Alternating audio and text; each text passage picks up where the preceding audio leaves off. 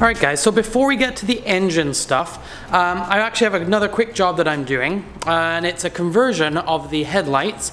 Right now I'm running 7-inch chrome headlights on the Caterham. I have some 5 3/4 inch headlights, which are just a little bit smaller obviously, but I'm going to convert them from the standard halogen bulb to an LED style bulb. So it's a fairly easy process. I'll quickly show you how it works. There's a little bit of modification that you have to do, but here you go. Firstly, I apologize for the mess here. I've got a little bit of space cleared. Now, I bought from Caterham, or essentially from Caterham, but they're not, these 5 3/4 inch headlights.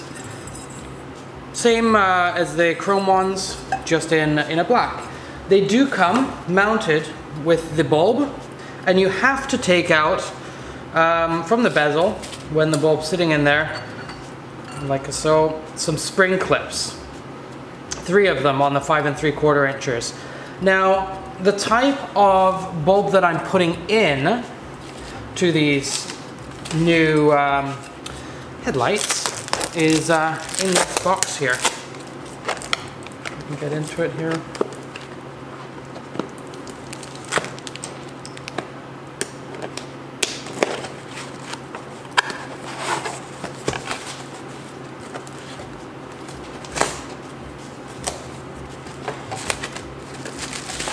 It's a very similar headlight to what goes into a Harley headlight. So I'll just take off the protective cover there. That is it. So it's an LED headlight that we should be able to mount in there relatively easily, though there is a little bit of modification. What you have to do first is obviously once you've dismantled the original halogen out of the existing housing, the spring brackets, these little, I don't know if I can zoom in here. Let's see. There we go. So these little spring brackets have to be shortened. So they are about another probably 3/4 of an inch, maybe half an inch longer, coming out of the standard bezel, and they need to be ground down shorter. So the little arms on each of these clips has to be ground down. So that is one thing for sure we have to change. And let's sort of zoom on in here, and you'll see me try and fit this thing.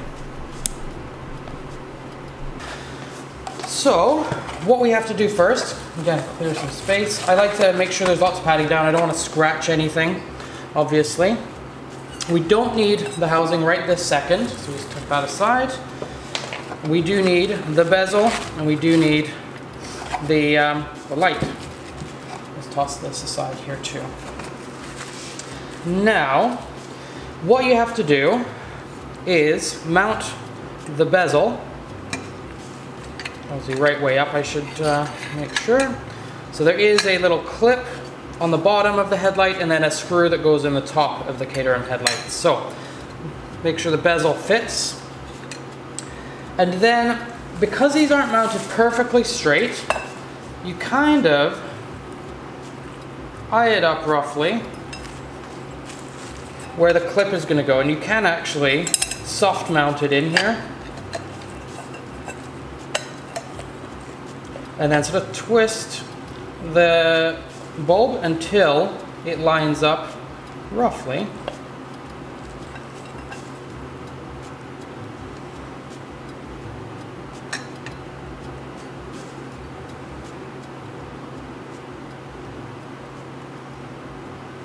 There, roughly, with the mount, because the mount, this mount, is obviously always going to be vertical. It's kind of offset to where the screw is and the base. It's not quite perfectly square. So, with this now sitting in a relatively decent position, actually let's use this box again, just because it'll keep some pressure around the center, and then we're going to try and put in place these little clips. And they're spring clips, and you do have to, should clean that one up a little more. But you do have to put a bit of pressure on them. And there's sort of 3 spots where they can sit nicely on the light. So I try and, you put one arm in first. Oops, not there.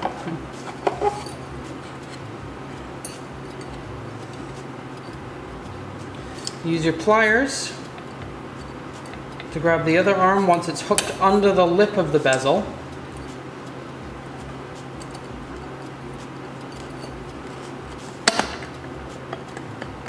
You always want to keep a finger on it so it doesn't spring back into your eye or something.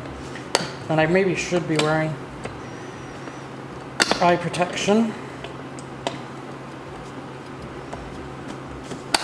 There we go. So the first one is in place there. So that just holds the bezel. Now you obviously have a couple more to go in, but I'm just going to trial fit it again. And use this just to hold it there. Make sure we're relatively straight. And as you can sort of see, by mounting it there, if you look at it, it's not quite straight. So now is the time to adjust and make sure you get it as straight as possible vertically in there. So we're gonna do that. Okay, so the light obviously is now nice and straight. I'll show you guys here. So you just put that in, just a rough mock-up, and you can see there the light lines up pretty well with the vertical mount there of the headlight, because you do want it as straight as you can sort of get it, give or take. That's about right. So now we've done that. I am going to, again, just put that aside for a brief second here. We still have the final clip to go in. And we're going to just do that here. I think we'll put a little extra padding under there. Put the clip here, and we shall put it under right around there. Again, put your finger on it. Use the pliers to grab a hold. You want to be careful not to scrape the bezel or anything. And then we should be able to push this down and under.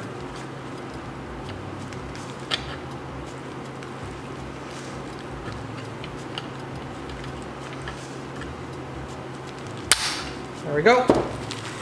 Clipped into place. So what you can see here are those 1, 2, 3 clips there. Secured bezel, obviously, on the headlight. And now we take the headlight. There is a light bulb in here, which is an indicator bulb. I'm going to take that out because it's going to be tucked in behind here. So I don't really want it flashing away back behind. We have a plug, and we have a green plug. We're gonna plug those together. They should just slip together no problem. As I say, it should. There we go. Now it's plugged in, and there's a little bit of space in this area of the headlights to tuck the cables. So I'm just going to try and make sure they're tucked out of the way a little bit in there, so they're not going to pinch or do anything that we don't want to electrically in there.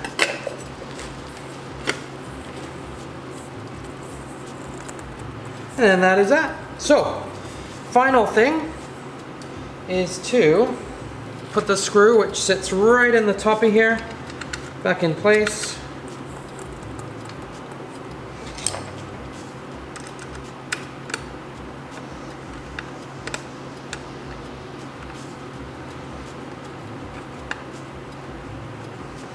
Screw that down.